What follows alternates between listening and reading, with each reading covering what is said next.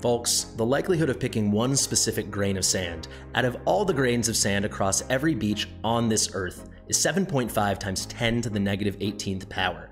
Now, you'd have to divide that number by 36 orders of magnitude, aka this number behind me, 1 followed by 36 zeros, to find the likelihood that the rates in this game are in fact even. And the reason that number's so small is because, in fact, they are not. They're totally rigged. Fastidious. Fastidious. How the heck are everybody? I'm Fastidious. Welcome back to my channel. This is going to be a good video, guys. We finally will reveal the data and the results Seamus the Hug Monster and I accrued in our epic drop rate study. If you're new to this, guys, let me catch you up to speed. A few weeks ago, Seamus and I set out to prove something that I think many of us knew to be true, but we wanted to prove it, and that is that the rates in this game among the same rarity are uneven. Some heroes are rarer than others, so we chose to focus on epic heroes. Let's get into the details here and really break down what I'm talking about, then we're gonna get into the hard numbers and reveal all of that good data. So when you're talking non-Lord epics, right, we have a 7.88% chance that any of those will be summoned. What we did in our study is we just accounted for all the epics we could possibly find across 398 submissions, so over 36,000 epics, and then we just took the assumption that there was an even distribution among those epics, because that's very much what this implies. We see a 7.88%, and then it's applying to these 46 heroes, very much seeming like it's going to be even. But anecdotally and now statistically, we know it to be the case that it is not even close to even. If we were to assume with a 100% chance that we would get an epic hero, you would think there'd be an even distribution among these 46. So 100% divided by 46, 2.17%. I'm gonna show you right now, that is not even close to what we found.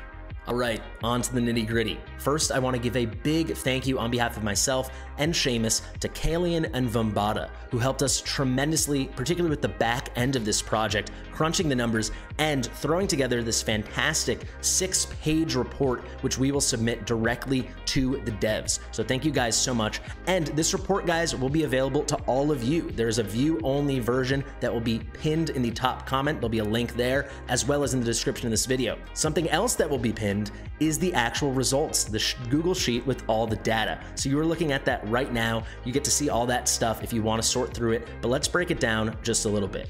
Like I said, guys, you all, the community, showed up in a big way. If we go to forum responses, you will see we had 398 submissions with clean data, just fantastic stuff. Now back to the numbers, that's what matters the most to all of us. Total summons accounted for, you'll see right above my head, is 420,817. The most important thing there is we've tallied up 36,316 epic heroes, because that is what we are focusing on. We're not looking for, is the chance of getting an epic actually what they say it is? We are looking, once you get that epic, what are the chances that it being this hero versus that hero versus that hero, that rate is distributed evenly, right? So you'll see we've got like a bit of color coding here. Essentially, we have the lords down here. Doesn't matter too much to us, but this pink and then the darker pink, that refers to any heroes who have had a 10x since the game went live with global. The slightly darker hue represents the most recent 10x that we accounted for before we had our final kind of aggregation of the data. However, the really good stuff is going to be over here to the right. Essentially, we have created a form of a heat map. So what you can see here, we have our base expectation here, right? All the way down here. The expected distribution is going to be 2.17%, 2.17%. If you just take that good number, 100 divided by 46, that is what you'd expect with a perfectly even distribution. Of course, the world is not a perfect place, so we've accounted for some margin of error. That is going to be 2.14% to 2.20%. If you guys want more on this, it is very detailed in a very clear way in the written report. If you look right above this, guys, we have the breakdown of what the different heat clusters represent. So if the chance of getting that hero from what we found was less than 1%, it is in that red zone. That is kind of a shocking outlier. Between 1% and 2.13, that is right in from the low end to the bottom end right below the margin of error. Then the green, only 3 heroes fell in here, as you're gonna see. That is actually in our clean, what we expected margin of error range. Then we have 2.21% all the way up to 2.99. That's, you know, on the slightly higher end. It's a bit more common, but not shocking. And then we have over 3%, which is, all right, kind of crazy.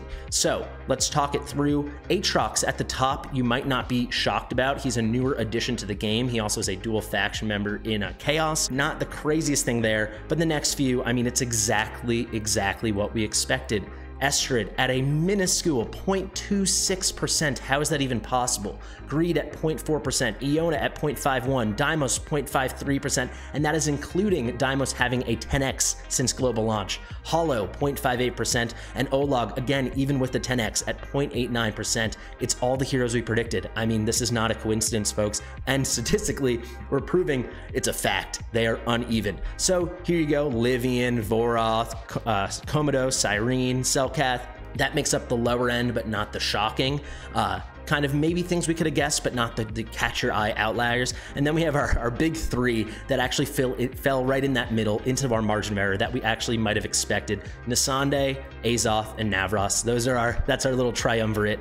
Then we have, you know, a little bit more common than you'd expect, but not shocking. Scorch, he did have a 10x and he's still there. Maul, Jankar, Theowin, Gluttony. So a lot of heroes that did have 10x. And then the ones at the end might not surprise you. Midon takes the cake at over 4%, 4.01%. That is the chance if you summon any non-Lord epic hero, that is going to be Midon. Granted, she had a 10x, but we control for that. Check out the written study. If we go all the way to the bottom, we'll ignore Aatrox because he's a new addition, but Estrid is at 0.26%. Compare that to Midon at 4.01%. It is just straight up dishonest. And I know they don't explicitly say they're even rates. I might see that in the comments, but it is heavily implied. And I think us as consumers of the game, players of the game, lovers of the game deserve transparency. We are not asking through this study to even out the rates, to level the rates. We are asking them to be transparent and just tell us what the rates actually are so people aren't just straight up gambling. I think this is about as clear as you could prove it, but let's get into some statistics. So guys, Vumbata, Kalian, Seamus, and I are quite proud of the report we put together here. So please, if you're interested, give it a read. We really thoroughly, step by step, break it down through the statistics and our proper statistically driven proof, right? We do start off with this little quote I want to show you, and then I want to break down that binomial distribution, that Estrid calculation that is so shocking. Okay, so first off, trust is a fragile thing. Difficult to build, easy to break. It cannot be bargained for. Only if it is freely given, it can be expected in return. I know it's a bit hoity-toity and lofty, but we wanted to start on a powerful note. This will be submitted to the devs. Let's get to the really good stuff. Let's talk about that absolute craziness and the math behind the Estrid calculation. So guys, we wanted to be as fair and generous as humanly possible when it came to our calculations before really pointing fingers like this. So what we did was we excluded the data from all the 10x heroes. The total number of epics pulled in the data collected was 36,115. As you saw before, we've had a few more collections since we wrote that, but excluding all the epics that were affected by a 10x summons, that left 18.59 thousand epics, 18,590 epics. Out of that 18,590, exactly 96 were Estrid.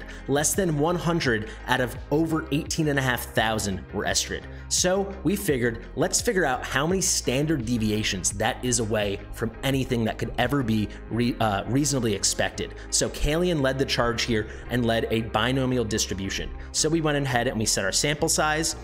We found the mean, we found the standard deviation, and we ran that binomial distribution. It is all broken down here, guys, but the gist of it is we went looking for our z-score. So guys, with a mean of 403.4, that means you'd be expected on average to get 403.4, not 96, and a standard deviation of only 19.9, we found the actual value of 96 falls nowhere near that mean. Obviously, right? You can then calculate how many standard deviations from the mean it is and use that to determine its probability. To calculate that using how many standard deviations from the mean, it's also known as the z-score. So what z-score did we find? Guys, this might be a little heady if you're not into stats. To be honest, I'm not that into stats. It's been about a decade for me. However, I do know that a z-score of -15 is shocking.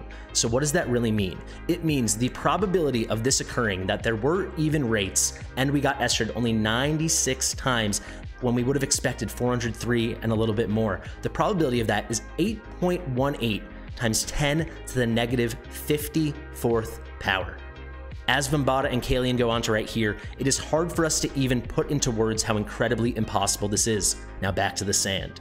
This is so much less likely compared to something as ridiculous as picking one specific grain of sand out of every grain of sand on Earth. That would only equate to 7.5 times 10 to the negative 18th power. You'd have to take that number, divide it by 10 to the 36th power, and you'd still be short just a little bit.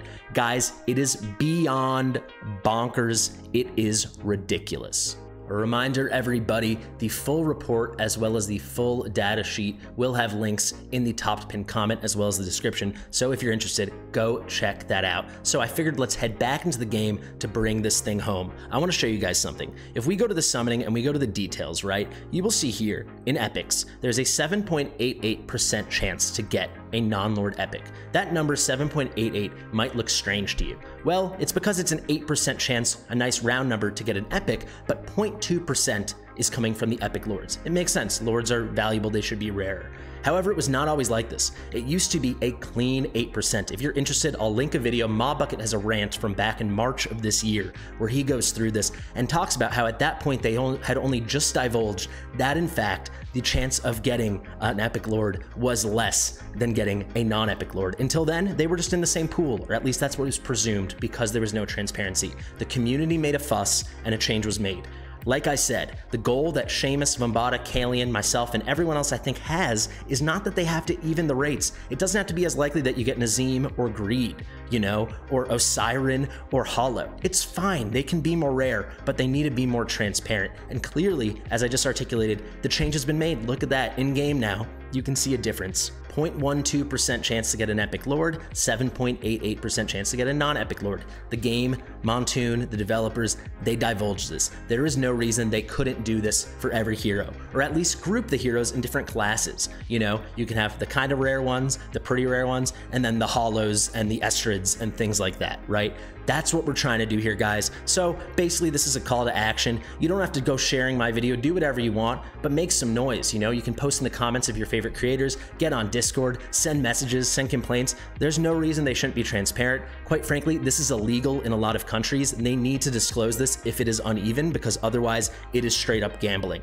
All right, thank you so much to Seamus. He really was not even my right-hand man, just totally my partner through this whole thing. So everyone, I'll have his link in the description as well. Go check out Seamus. Thank you so much for watching. I've been Fastidious, and thank you so much for all your help. This was a lot of fun, and I hope we can make a change. I don't know, let's see. I'll see you in the next one.